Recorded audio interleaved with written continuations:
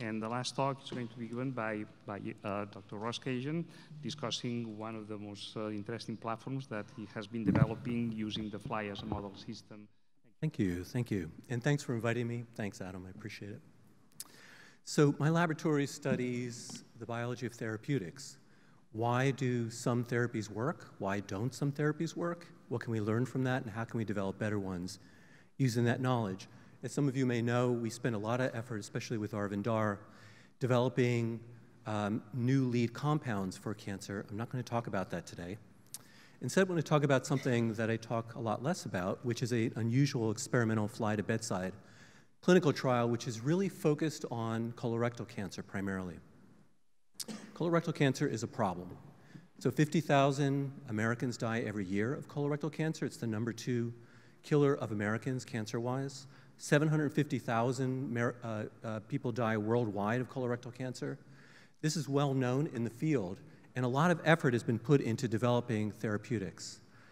But for example, if you have KRAS colorectal cancer, which accounts for more than half of colorectal cancer deaths, there's really not much for you if you fail chemotherapy, which most do. So it's really a very difficult problem, and many attempts in clinical trials have been put into clinical trials, many drugs, virtually all which have failed.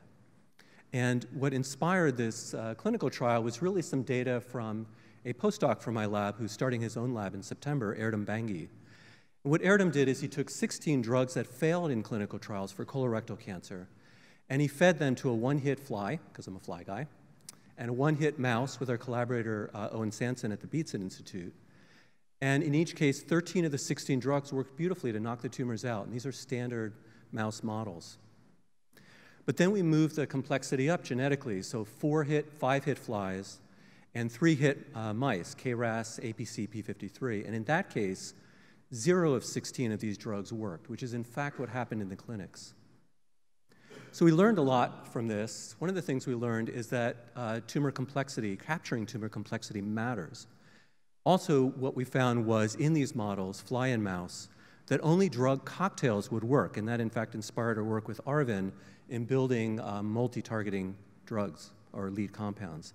But what I'd like to talk about today is a clinical trial, and this is very much a team effort. Every Wednesday morning at 9 a.m. for the past 4+ years, we've been meeting and building this clinical trial. And I want to give a lot of credit to Chris Masikowicz, Selena Ang, Marshall Posner for driving, as an oncologist, driving this forward. Eric has put a lot of effort in bioinformatics. Michael Donovan has been invaluable. And also especially Erdem Bangi, who has really run this trial day to day.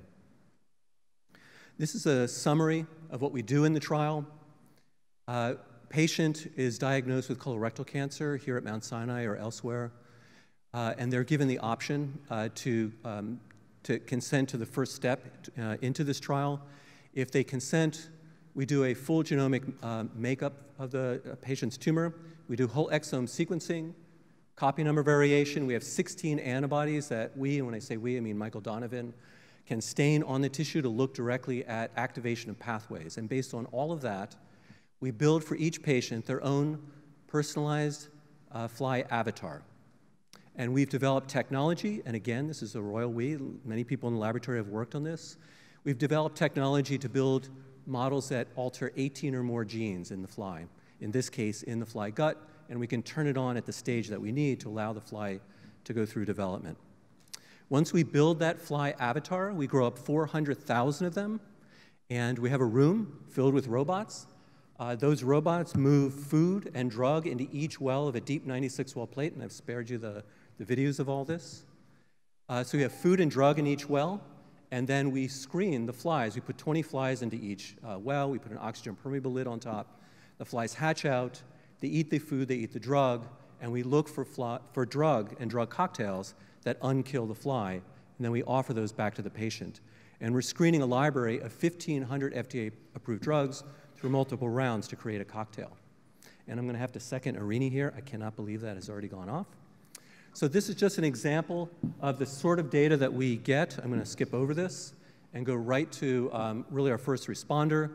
I have to say I was in a tumor board meeting this morning, so I missed part of the session on a patient that I was just going to show you the data for that is just starting their therapy actually on Monday. But here's an example of a patient, 9-hit model, colorectal cancer patient in their mid-60s. They had failed all previous treatments after chemo, were really in tough shape.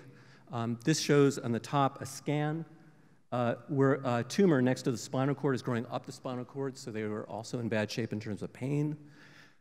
We gave them a unique drug cocktail of a RAS pathway inhibitor and a bone reabsorption drug. They responded very strongly to this. On the first scan, they showed a 46% drop across the board of tumor burden. That drop remains steady after month 11. They are starting to now show in the last 2 months emergent new tumors, and we've just approved by Tumor Board a second-line therapy, which we also found in that original screen, to now move them into second-line therapy while hopefully holding those original tumors at bay, because those tumors continue to respond. So finally, the purpose of this, of course, is not to build a fly for every patient on the planet, although I guess that would keep me in business for a while. But the purpose is to ask the question, when we have these highly complex models, can we find a database, as small as possible, of drug cocktails that can work against these otherwise recalcitrant patients?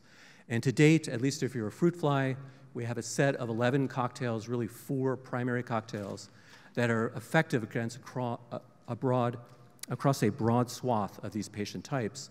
And we're looking forward to taking some of those themselves into clinical trials to see if they're more generally effective. So with that, I'll stop. Thank you very much. Thank you very much, Russ.